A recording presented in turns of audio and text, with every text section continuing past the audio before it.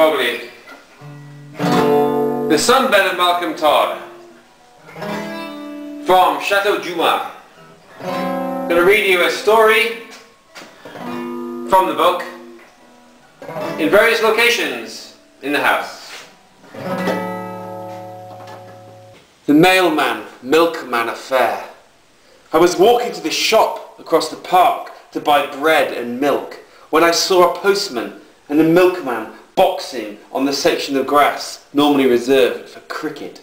They were wearing their traditional uniforms, white jacket and black trousers for the milkman, blue trousers and a red polo shirt for the postman. A small crowd had gathered to watch these two public servants have a good old-fashioned punch-up on a damp municipal park in North Bristol. I didn't care for boxing myself, but like everybody else, I was transfixed by this unusual spectacle. Moreover, it was a good, clean fight, fought with honour and respect for the opponent. And as the crowd grew to 30, people started taking sides. "Go on, Postie! Come on, Milkman!" came the shouts, as more and more people joined the crowd. It was only a matter of time before some shifty character in a checked, flat cap started taking bets. Most of the initial money seemed to be going on the Postie, but I wasn't convinced. While the mailman was certainly the younger and fitter of the two, the dairyman certainly had the weight advantage, and I was sure it was only a time before he delivered the knockout blow. By now there must be well over 100 people around the ring, with money changing hands faster than a Vegas showdown. The bookmaker wasn't stupid either, and quickly realised that to maximise his take-ins, he had to prolong the fight for as long as possible. He quickly ran into the ring to split up the fighters and announced to the excited crowd that there would be a 2-minute interval. Slightly bewildered, the two fighters went to opposing corners, where some people who seemed to have a knowledge of boxing started relaying tactics and splashing water over their faces. I'd never gambled before in my life, but if ever there was a time to take a punt, it was now. I waved a tenner in the air, and immediately a small boy forced his way through the crowd. The boy, no more than 9 years old, asked who I was for, Postie or Milko, their official fight names. I told him my bet, and he quickly scampered back to his master to place it. Someone who had been a boxing referee at some point had volunteered his services, and the bookmaker, who was now all-round promoter, manager and gangmaster, was only too happy to oblige him.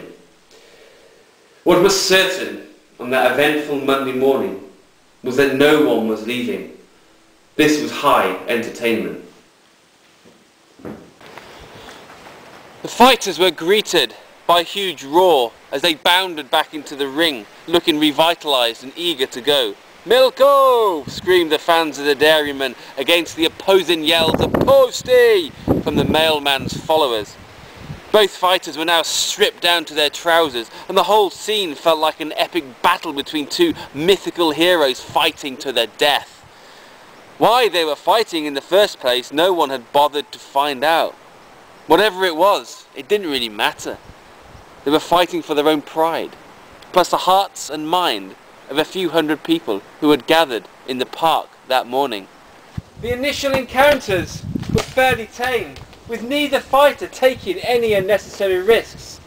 This didn't please the hyped-up crowd, and a few boos echoed around the arena.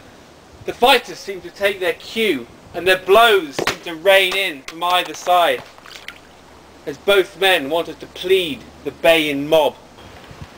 And then bang! Postie's guard went down, allowing Milko to slam a perfectly weighted left hook into the opponent's face, flooring him, blood spurting out from a deep cut under his eye. The referee started counting 1, 2, 3, triggering a riotous roar from Postie's supporters. 4, 5, 6. Postie was hardly moving. 7, 8. The roar became louder, and slowly Postie began to get to his feet. 9. Postie stood on one leg, and then, after what seemed like an age, finally got up, standing tall and ready to fight. A giant roar went up from everybody. Nobody wanted to see this finished. When the battle recommenced, each man gave it his all, the punches flying in from all sides, as each fighter pushed for the final victory. The noise level increased as the supporters demanded a knockout, especially as everybody knew that it wouldn't be long before the police moved in and started making arrests. After about another 5 minutes of frenetic action, the fighters started to tire. Their work rate dropped, and they seemed to be content to lock arms and hug each other, occasionally delivering the odd punch to prove they were still interested. So when they collapsed to the ground, still embraced like two lovers in a tragedy, a huge roar erupted over the park. And then, just as quickly as it had started, the crowd drifted away, leaving the two fighters, the referee and the bookmaker, standing in the ring. At first I could not understand why nobody had asked for their money back. It was clearly a draw. It was only when I saw the bookmaker take the roll of money from his pocket and stuff it in between the bloodied fighters that I understood. And then, like everybody else, I walked away, leaving the postman and the milkman lying on the ground, the best of friends.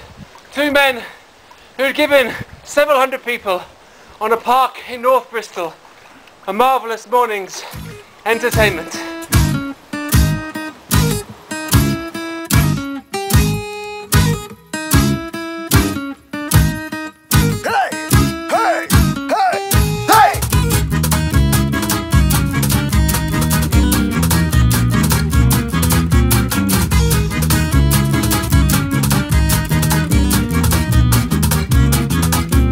On voit que l'homme éduqué, ce sage de la...